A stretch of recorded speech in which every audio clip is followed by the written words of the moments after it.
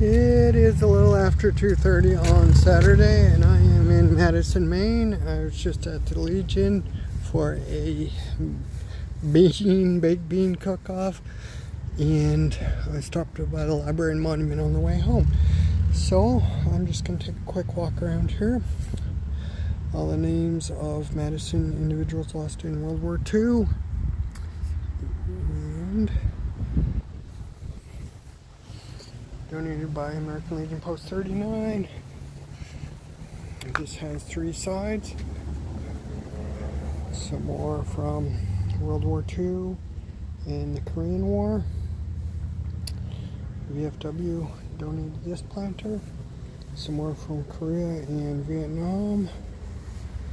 And I'm not sure what the old versus new names are. Vietnam, another Legion planter, and World War I. And on this side we have American flag and all the service flags. And then if we walk around the library,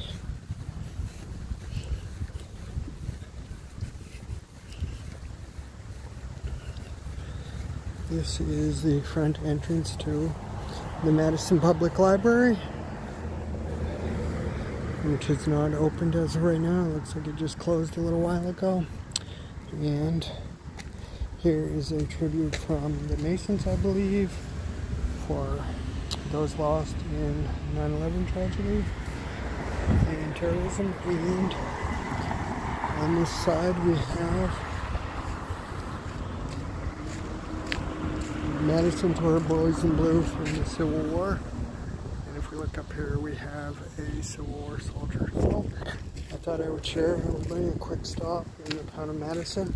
Hope everyone has a beautiful day. God bless. Bye-bye.